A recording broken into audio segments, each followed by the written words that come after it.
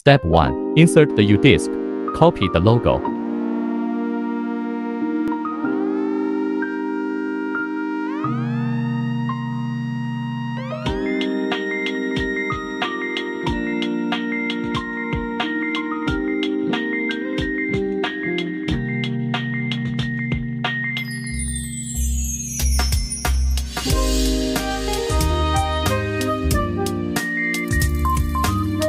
Note, when edit is displayed in this section, it means that the logo is in the unworking state, and you can choose the logo freely.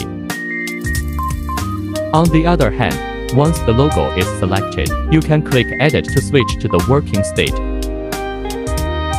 Step 2. The most important steps. The frame size corresponding to the embroidery must be selected.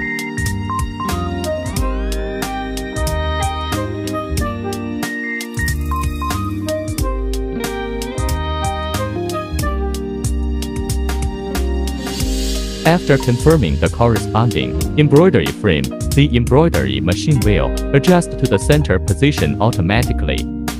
Step 3. Choose colors.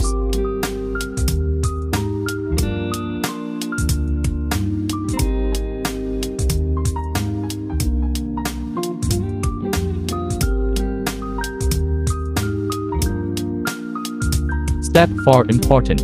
Press Set Start. Before starting embroidery, be sure to operate Set Start. The embroidery machine will draw the frame automatically.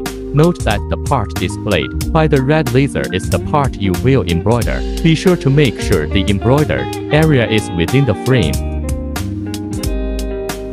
Arrow up, down, left, right. You can adjust the embroidery position according to your needs. For example, if you want the logo to move down, press and hold up. If you press the down, the logo will move up.